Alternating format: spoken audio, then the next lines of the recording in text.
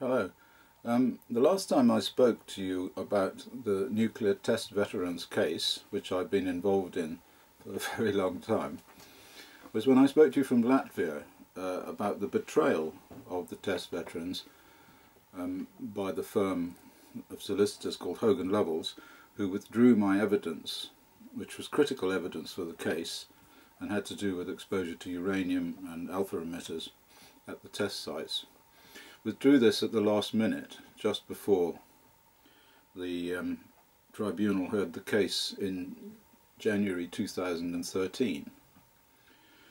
So now I'm going to talk. Now I can talk to you because there has been another appeal against this, and the decision of this appeal has been published. So I'm no longer not allowed to talk about this. And I'll tell you what's happened since then. Well, the case was lost, as I say, because this is the 16 veterans who were appealing for pensions in the Pensions Appeals Tribunal in the lower tier. Was lost because the critical evidence for the case was kept out, and it was kept out by the firm of lawyers Hogan Lovells, who stepped in after the firm of lawyers Rosenblatt pulled out at the end of 2012. Now, all along, we thought that the Hogan Lovells lawyers were, in fact, if you like, bogus, that they weren't really acting in the best interests of the the veterans that they were representing, and in fact, we said this. So this was one of the causes for appealing against the decision, and that was that. So we appealed against the decision on the basis that my evidence, Busby's evidence, was excluded from the lower tier, hadn't been considered, and that this had been done by Hogan Lovells. And one of the things we wanted to say originally was that Hogan Lovells were at fault here. But the problem was, legally, if Hogan Lovells were at fault, this was not something that we could appeal about, because you can only take an appeal to the upper tier on a point of law, and there's no point of law associated with a firm of solicitors betraying their own clients. Of course, they didn't tell the clients, the test veterans, that they were going to take my evidence out at the last minute. But just before the trial happened, just before the tribunal occurred, they did hurriedly get in touch with them and say, "Oh, by the way, we're not considering Dr. Busby's evidence, and is this all right?" Well, actually, for a number of the veterans, it wasn't all right, and they complained. And at least two of these veterans, Anna Smith, who was the representative at the end of her husband, Barry Smith, who had died of pancreatic cancer, and another veteran, Don Battersby, who was being helped by his daughter, Kay Battersby. He was still alive. They decided that they would get together and take an appeal. In fact, I made a little video about this, which got me into a lot of trouble. So they took this appeal, and the appeal came up in the upper tier before the judge who was then the head of the upper tier chamber, Sir William Charles, very, very important judge. And so right from the beginning, Charles considered our appeal, which was firstly on the basis that they'd left out Busby's evidence, and this was unfair, and the Treasury solicitor representing the Ministry of Defence,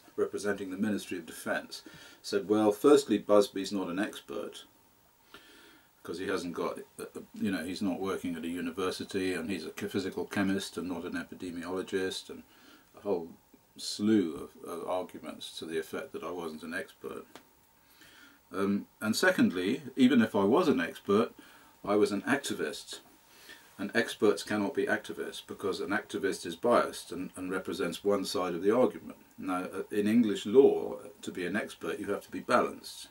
Of course, I would say I am balanced. It's just that the science that I have studied has shown me that this is a massive public health issue, and therefore I have quite rightly, I think, been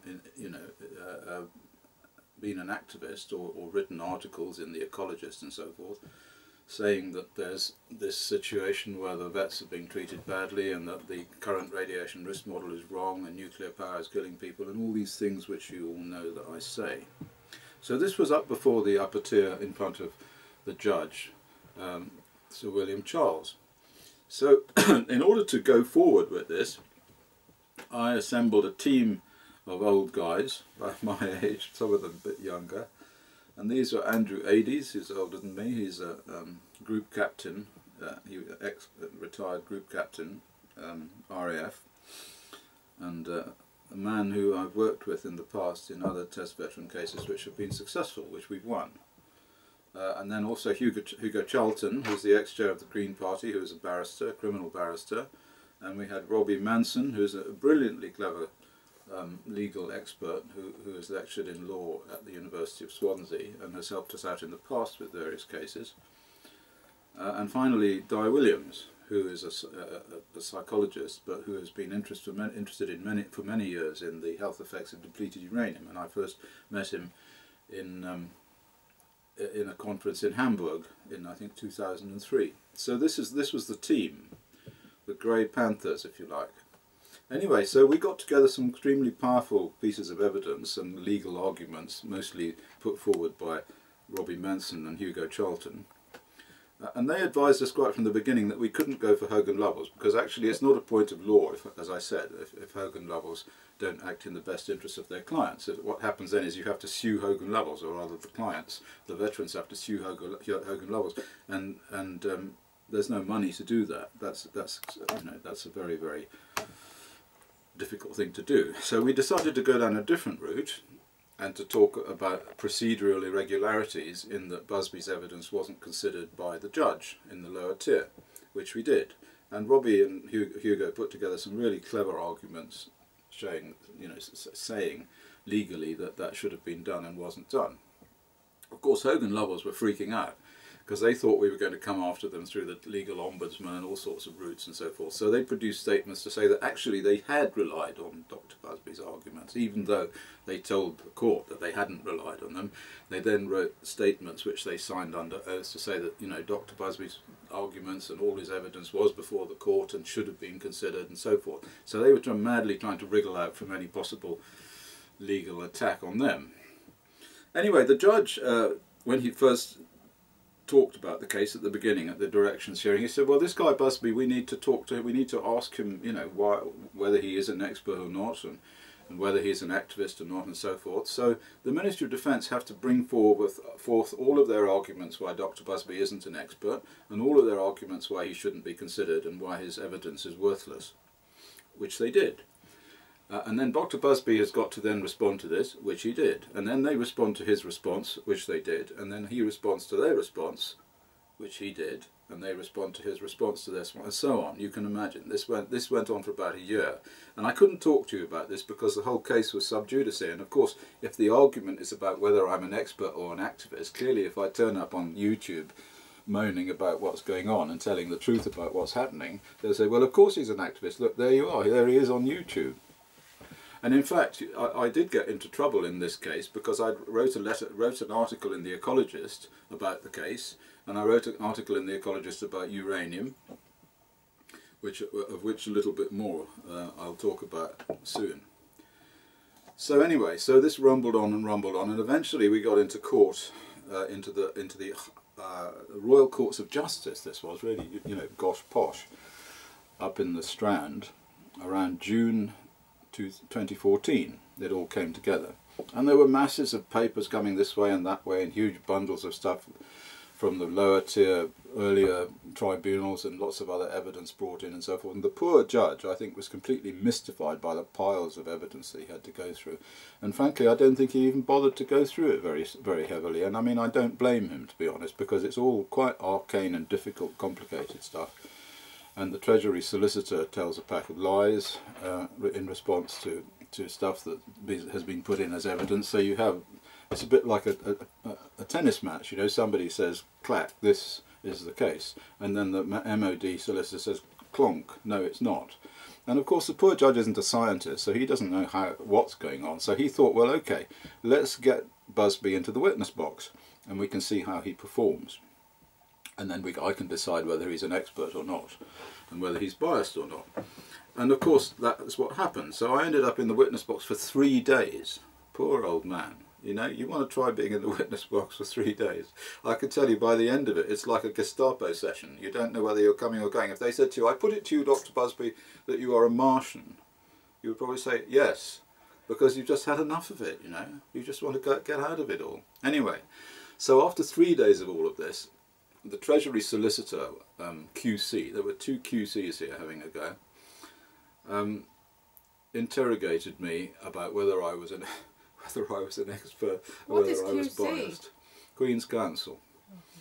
And so it seemed to the judge after this interrogation session that I was actually biased, although I was obviously an expert, quite clearly an expert, because if you look at the transcription of this interrogation, you will see that I managed to get all of my evidence about the test veteran situation, and everything that I put before the lower tier I put before this upper tier, and it's all in the transcript. So I'll put the transcript up somewhere and you can read it if you can be bothered to go through all the tedious stuff. But what it means is it is there in the legal domain. So it's, if you like, it's and this was all under oath too. So at the end of all of this tedious business, and I have to say that it was extremely costly and it was extremely wearing, and I have to thank all of my mates who worked themselves to death, all for no money, to do all this stuff. Not to death. Well, you know, almost. I mean, poor old Di Williams was wheeling in huge amounts of paper and sort of scrabbling through it all. Anyway, at the end of it all, the judge decided, Busby, you are not allowed to be an expert witness, and the reason is because you're biased, and the reason is because you're an activist and you write articles in the Ecologist and you do videos just like this one. And of course, under English law, you know, you can't have an expert witness sort of wearing funny hats and playing the banjo and going out on YouTube saying that everybody's a crook. It's not allowed. Not everybody. Well, no, not everybody, but anyway, you get the point. So, all right, anyway, there's more to this. So we've got to the position where I can't be an expert. But of course, you see, the downside of that for them is that I can be the lawyer. I can be the representative. And in fact, the judge said this. When he was being asked by, I think, Hugo or Robbie about the situation with regard to all of the evidence that I had given, he said, well, of course, you know, Dr. Busby can't be an expert anymore, but there's nothing to stop him being a representative. So as I talk to you now, I am now the representative of these 2 appellants, and incidentally any other test veteran appellants who want to jump on the bandwagon should get in touch with me, and I'll represent them as well. In for a penny, in for a pound, and it's not going to cost you anything, because it doesn't cost anything because I work for nothing. And the small amounts of money that we needed, although actually we probably will need some more now for the next lower tier, were kindly supplied by the low-level radiation campaign as a result of a gift from an old lady who died and left some money to us, to the low-level radiation campaign, that is, which is not very much money, but you know, enough to scratch along and pay for a few fares. So that kind of brings us up to the present day in terms of the decision. And now the question is, what happened next? Well, the first thing and this is the important bit. This is why I'm talking to you, because now that I was as soon as I became the representative rather than the expert, of course the Ministry of Defence freaked out. They thought, now what? Good Lord, this may be not a good idea.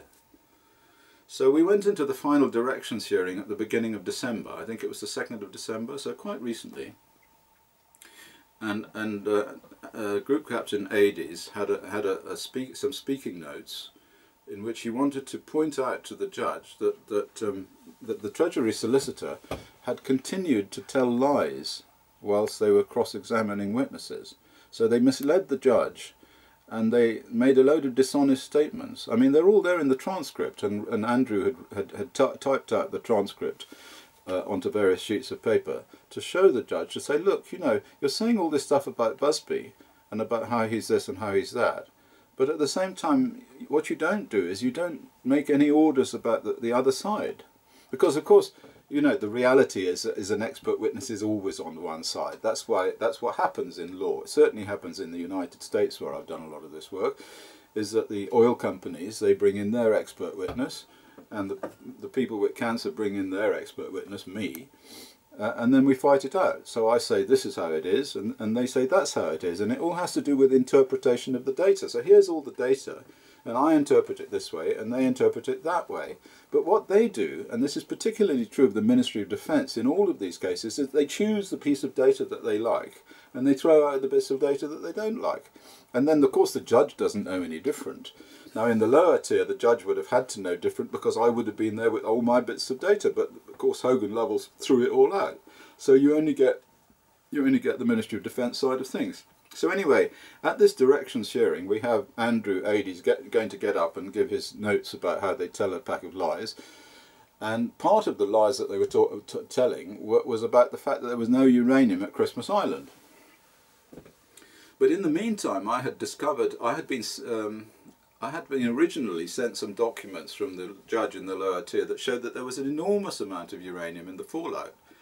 And so using this data, I wrote an article for The Ecologist about U234. You can find it on The Ecologist website. And luckily, it was picked up by Counterpunch in the United States. You'll see why luckily in a minute. So Counterpunch took it off and published it in the United States, and The Ecologist published it over here.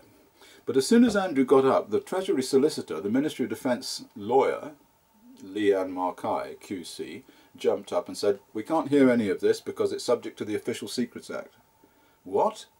Everybody stopped. The judge immediately took the thing he was going to read and gave it back. He said, I'm not touching this, it's the Official Secrets Act. This was like an explosion. So the whole thing stopped. Nobody ever got to see anything about the dishonesty of the Ministry of Defence as lawyers, because the whole thing was finished, that was it. And the judge said, well, all right, you know, I direct that this happens and that happens and the other happens. Busby's not an expert, thank you very much, good night. And so that was kind of the end of it. But it wasn't the end of it, because then what happened was then that the Ministry of Defence decided to get legal and terrifying and threatening about this document relating to the uranium at the test sites, which they said this document was subject to the Official Secrets Act. This is incidentally, I haven't told you, but this was another document that was sent to me by an Australian veteran, Major Alan Batchelor, and it was a document which showed the concentrations of uranium in enriched uranium that was being used in the British nuclear tests. And from those concentrations, we could show that the amount of uranium-234, which is the isotope that I'm concerned about, was enormously high. So there was a huge amount of U-234 in the fallout. But that document was unclassified. The document says Atomic Confidential, but in the title it says UK Unclassified. So quite naturally I assumed it was unclassified, and Alan Batchelor assumed it was unclassified. But the Ministry of Defence said, no, it's Atomic Confidential, nobody's allowed to see it, UK eyes only if you've got security clearance, blah, blah, blah. So the next thing that happened was that I got emails from the Ministry of Defence solicitor, a chap called Mohammed Saleh, you know, good old English name, telling me that I had to put the document into a sealed envelope and lock it in a cabinet, and it would be collected by MI5. I mean, I'm telling you, this is all real, okay? And then Andrew got he got one of these communications, and so did Di Williams, and so did everybody who had this document. Of course, meantime, I'd left. I was on my boat in France, you know, probably just as well, or they would probably clap me in jail. Still am. So I did as I wrote back. I wrote to Andrew and I said, I'm not going to do anything of the sort, you know. Stuff the Ministry of Defence. If they want to put me into court, they can do so.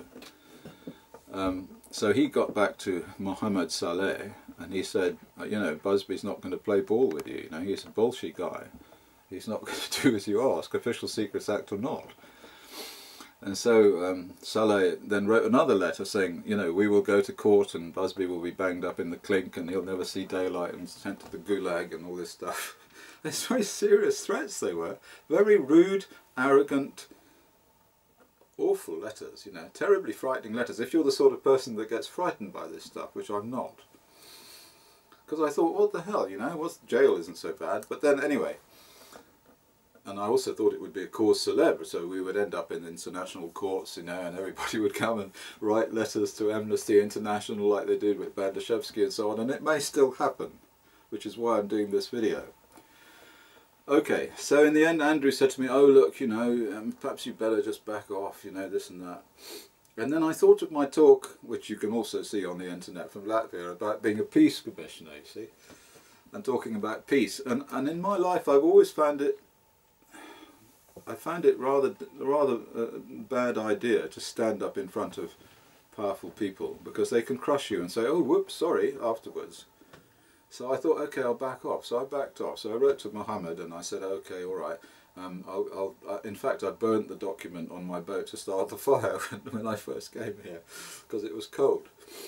So he seemed to accept that. Well, it was true. And then he said, well, what about all these documents that you've written on the ecologist and so forth? And who have you sent it all to? So I told him who I'd sent it to, and I told him about the ecologist. He said, he said, you've got to take it off the ecologist site, you've got to withdraw the ecologist argument, all this stuff. Anyway, I won't bore you with this endless, tedious attack on me and my colleagues under the Official Secrets Act. It's enough for me to say the following. First of all, I don't think that those documents we're talking about, either the one released to me by the judge or the later one from Alan Batchelor about the concentration of uranium in the enriched uranium used by the British, I don't think they were secret, okay? So the thing is, why are the MOD getting so hot under the collar about it? And I have two possibilities for this, and a few speculations, which I'm going to say and then leave you with. The first possibility is that when the MOD saw the speaking notes at the last tribunal directions hearing in December, they panicked. They thought, this is it. Because this chap, Andrew Ades, he's a tough guy. He's going to get up and say that we've been telling lies. And when the judge actually investigates it, he'll find we were telling lies. We're the Ministry of Defence solicitor. We're the Treasury solicitor of the British government, and we're telling lies in court. What's going to happen? So the only way that they could escape from that would be to drop a bomb. And that's what they did. So they stopped him saying anything about their dishonesty by calling attention to this document and saying it was an Official Secrets Act document and it had to be withdrawn. And in fact that worked. So that was the first possibility. That worked pretty well. The second possibility is that it's all true and that these are, or had to be, considered to be secret documents for some other reason. So there was another reason why these had to be secret and not in the public domain. And that led me to think about what those reasons could possibly be. And I spent some time thinking about this, and I'm going to hand you a couple of possibilities.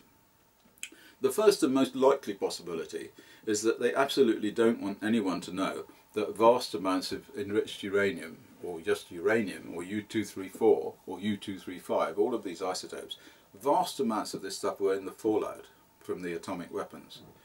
And we're not just talking about people on the test sites now, we're talking about all over the world.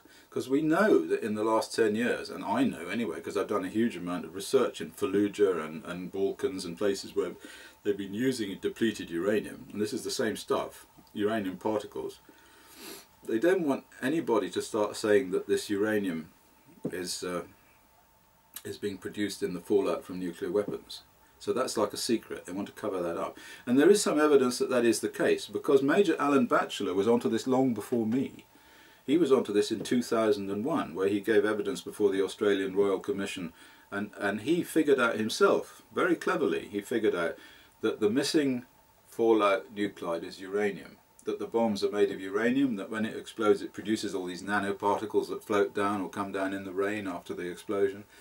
And they're fantastically and awfully toxic, even from their radioactivity, never mind about all these other weird effects that they have because they bind to DNA. So that's the first possibility, that what the MOD are trying to do is they're trying to cover up the evidence of the existence of this enormous amount of uranium in the fallout. So that's the first possibility. The second possibility is more interesting, because in 2014, in May of 2014, the United States government declassified a document, which was a document written in 1976 by a worker for Rockwell International. So this is the Rocky Flats site, where now what he was doing is he was measuring gamma radiation from enriched uranium, and this is all quite boring, a sort of boring document, and it was declassified in 2014. This year. But what it shows is it shows the concentrations of uranium isotopes inside enriched uranium. So in other words, you know, enriched uranium contains U-238, U-235, U-234 and U-236. And the particular enriched uranium that they were using to do these measurements was called ore alloy. So that's Oak Ridge alloy is what it's short for. You can look it up on Wikipedia. It's the enriched uranium produced by the United States in the 1950s, or I mean after 1945 in fact, for all of its weapons. So that the nuclear weapons that were produced by the United States were made out of ore alloy. Or large amounts of them were made out of ore alloy, this enriched uranium. And we've got, if you like, the recipe for ore alloy. This was declassified in 2014. But the interesting thing is this, that the recipe for British enriched uranium, that the British used for their nuclear bombs, was in this document sent to me by Major Batchelor. And it also has the formula for the British enriched uranium. It tells you how much U-238, 235, 234 and 236 is present. And here's the point, they're the same. They're the same.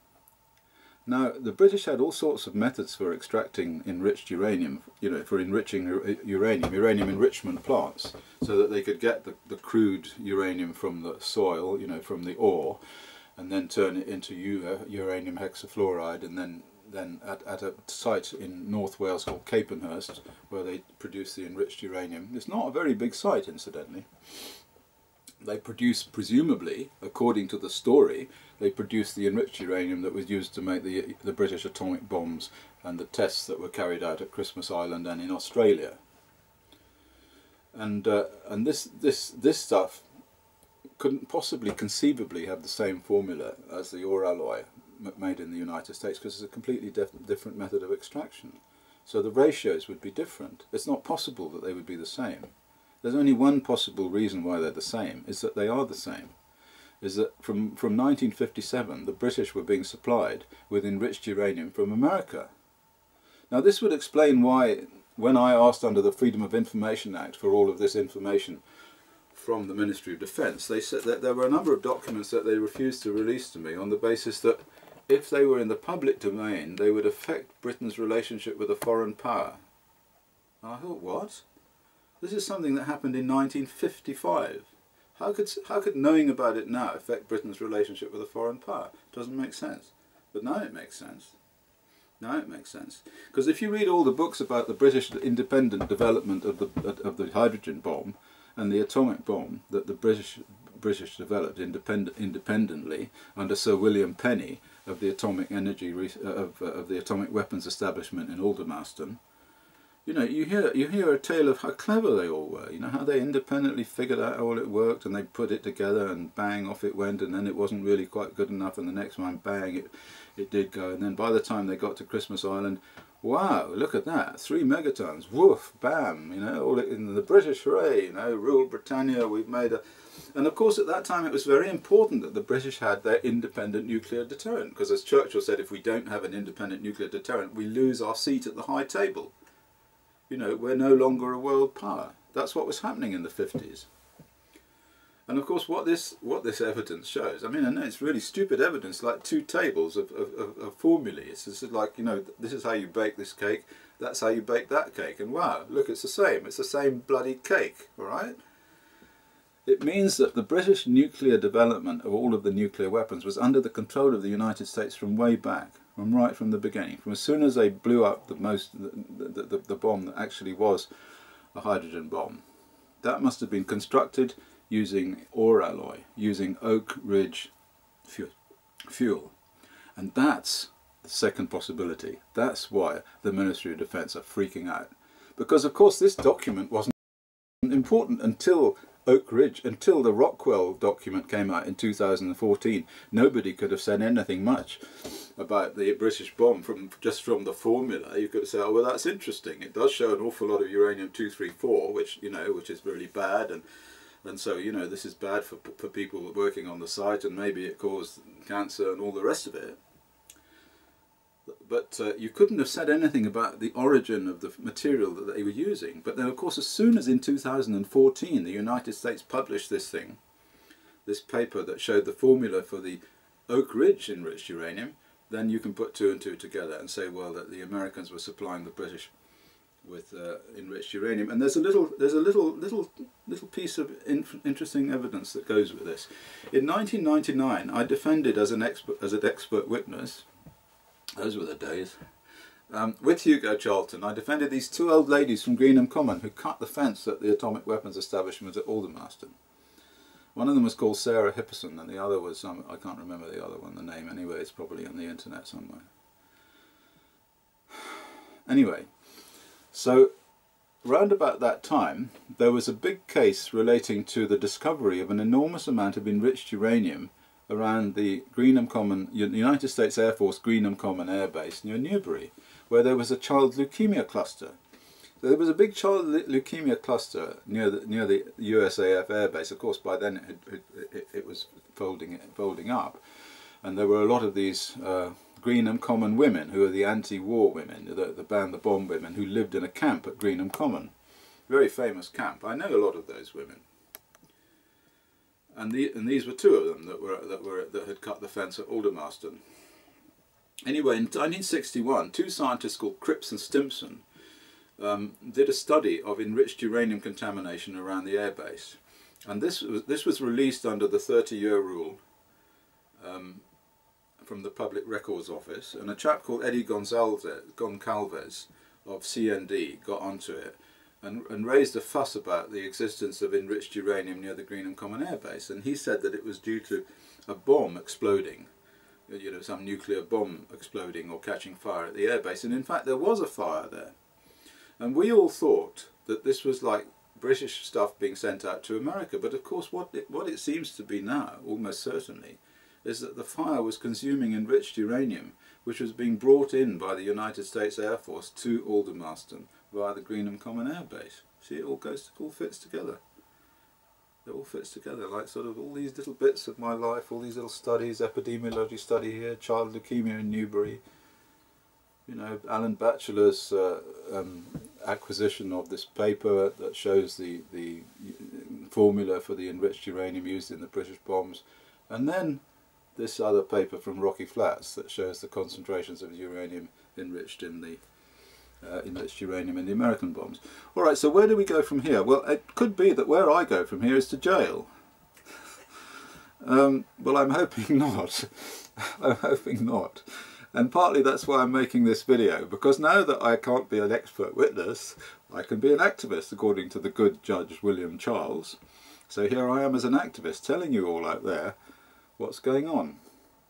So I will act as a representative for the 2 appellants, the 2 veteran appellants, in the next lower tier tribunal. The firm Hogan Lovells tried to knock the whole thing on the head, as you might imagine, because they absolutely don't want this to go ahead. So they said, oh, we don't want any more evidence, in brackets, we don't want Chris Busby's evidence. So they tried to tell the judge that they only wanted the next tier tribunal that he's ordered, because he's overthrown the results of the first one. They wanted it to be reduced right down to very small size, so they only heard a little bit of evidence from the last tier. No new evidence was allowed in, and no new witnesses were to be called, and so forth. Anyway, of course, we said they shouldn't do that, and the judge agreed with us. So Hogan Lovells' ploy didn't work. So they have to go off and think about what they're going to do next. So the only other thing that may happen is that the Ministry of Defence solicitor may appeal against the decision to the High Court. But we think probably he won't, because I think probably they'll lose, because there's no good reason to appeal this decision. There was no error of law there. And so it'll be, I mean, they might do it just to sort of stave off a bit of time. But anyway, if they do, we will certainly piggyback that appeal with an appeal about Chris Busby being an expert or not being an expert, or at least, actually I'm not sure that I care. I think I'd rather be a representative, because then I can cross-examine their witnesses. That should be something. They're going to wish that I wasn't there to cross-examine their witnesses. And of course I may not be there. I may be in jail under the Official Secrets Act 1989. Thank you for listening. Or maybe Third World War brings us all out. Oh yes, well of course, yes, that's right. It could be. There's a lot of saber rattling about nuclear weaponry at the moment in relation to to the Russians. And so, you know, this little business about the test veterans may be some side dish, and certainly it'll be pretty irrelevant when it comes to the big one, if it comes off. But I've made another video about that, because what we've learned through the test veteran cases is that small amounts of exposure to fallout are lethal. So just imagine what large amounts of exposure to fallout will do. Thank you for listening. Well, it just occurred to me there was one other issue here that I needed to basically run over, which is quite briefly. I talked about the United States supplying the British with enriched uranium for the atomic bombs, and presumably therefore also the formula how to make the hydrogen bomb. In fact, there was a BBC documentary that I was involved in, I think in 2004. The producer was Michael Thompson, and it was in the series called Document, and it's since been taken off the internet, off the web, but it was on the web at one point, and in fact I did have a tape of it, but somebody stole it. But this series Document, what it did is it found a load of documents that showed that the British didn't know how to make a hydrogen bomb. They just didn't know how to. And it's not straightforward, you have to figure it out. And they hadn't figured it out.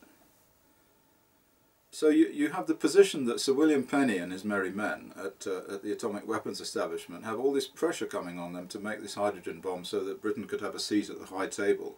And you have to recollect that by 1954 onwards, Britain's role in the world was like rapidly going down the toilet. And the reason for that is that Britain had spent a huge amount of money in the Second World War defeating the Germans, and was basically bankrupt. And the only reason that they defeated the Germans was because the Americans stepped in and loaned them, didn't give them, but loaned them lots of weaponry, bombs and ammunition and equipment and ships and so forth. And that meant that the British had to pay the Americans back. And it soon became apparent that the Americans were not going to be helpful in this regard and write off the debts or anything, but to use that as a weapon over the British. Because when the British went to invade Egypt after the Suez Canal crisis, it was the Americans that pulled the British out. And we're not quite sure exactly how that happened. We certainly know that it was American influence or threats that forced the British to pull out of Egypt. And that was a terrible situation for British supremacy in the world. I mean, when I was young, the British had control of the oceans, had control of the colonies, and most of the atlas was pink. But after the war, it rapidly lost its pink sheen, because Britain gave back all of these dependencies and protectorates and colonies and so forth. So Britain was just dependent upon producing a nuclear weapon. Now clearly Britain didn't produce a nuclear weapon. The first 3 or 4 or 5 tests that were carried out after the Australians threw the British out of Australia, because fallout from the tests in the Montebello Islands in Western Australia was actually crossing over the whole of Australia, and it was being detected by instruments and by measurements in the thyroid glands of sheep organised by a man called Hedley Marston, who was like an early version of me, I suppose, or I'm a later version of him. And he had a terrible fight with the Australian authorities and with the British to stop the testing over there, and he argued that the physicists who were doing the testing, just exactly as I do, had no idea whatever about the effects that the fallout would have on people exposed to it, and we still don't know because nobody's done the studies.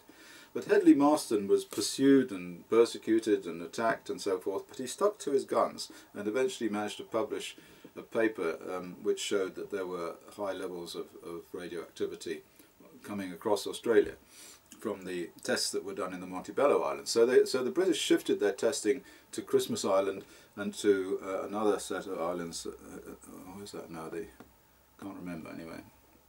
And the earlier tests in the series were quite obviously, and this was what came out in the document program, quite obviously enormously big fission bombs. They were not hydrogen bombs, they were not thermonuclear bombs at all. They just wanted to make an enormous bang in order to impress the Americans. And of course the Americans are not stupid, the people who were working for it, and they figured out that the British didn't know how to make one.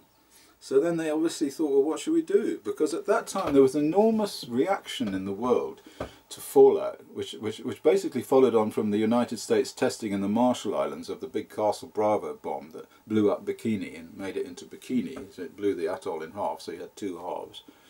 And that's why you've got bikinis now. That landed in as far away as Japan, and it wiped out a load of people on a Japanese fishing vessel called the Fukiura Maru, or Lucky Dragon, not very lucky in fact, that was more than 150 miles away. So this all got into the media, and so there was enormous pressure all over the world from the public, who were realising that there was strontium-90 getting into the milk that their children were drinking, to stop nuclear testing. And so my feeling is that what happened is that the United States thought, well, we need to have somebody on our side. We need to have another country on our side that's independent of America, so we can both have bombs. Then it looks like more like the free world and their bombs versus the Soviet Union and their bombs. It's not just the United States on its own. So at that point, I think somebody made an executive decision to give the British the formulae for the bomb and then to control the British from then on. And I think that is what happened. I think from then on, from the point in time where the United States gave the formula for the bomb to the British and flew the uranium for the bomb into Greenham Common Air Base, Britain had became a sort of offshore fortress of the United States military. And of course from then on we know that that's exactly what did happen, that our own independent nuclear deterrent bomb, Red Beard and Blue, whatever it was, Blue Streak or something, those were just quietly abandoned, and the British took on the United States missile deployment. So we had the United States in Britain with their missiles in Britain, all pointing at Russia, or the Soviet Union. And then we had the Polaris submarines, which fire missiles built in the United States. So I think that Great Britain has been a puppet of the United States since that time. And this is a very important sort of, if you like, geopolitical issue, because it leads us forward to the point in time now where we're considering possibilities of nuclear war between the free world and the evil empire, which has now become Putin and Russia. And what we saw is that just as the United States acquired Tony Blair and Britain in their pursuit of Saddam Hussein, which was totally insane. I mean, anyone thinking back on it now realizes that we were just the puppy dog of the United States as far as Saddam Hussein was concerned. We invented a load of nonsense about him, we attacked him, we destroyed him. And look at Iraq now. And we used radioactive weapons. And then of course the same thing in Libya. And then of course the same thing in Syria. So what we see is, we see the true nature of a sort of militaristic machine based in the United States, which began in the 1950s and has just gone from strength to strength since then. And anyone who stood in its way, like President Kennedy, gets shot. So we're talking about some serious people here, and maybe they'll get me as well. Anyway, maybe the goddess will save me. But I just wanted to say something about that, because there's more to it, this business of the United States giving Britain the uranium, than just saying, oh well, let's give Britain some uranium. They don't do it for fun. There's no such thing as a free lunch. They did it because they needed to have a political ally in the production of nuclear weapons. And there's only one reason for the production of nuclear weapons, and that's to win a war using nuclear weapons. And what I say is that's not possible. Nobody can win a war with nuclear weapons. And that's where I am. That's where I am with the European Committee on Radiation Risk. We show through our research and by citing other people's research that small amounts of radioactivity, tiny amounts of these new substances like strontium-90 and these particles of uranium which never existed throughout evolution, cause massive effects to the human genome, and of course also effects to the genome of all living systems on Earth. So we can't win a nuclear war.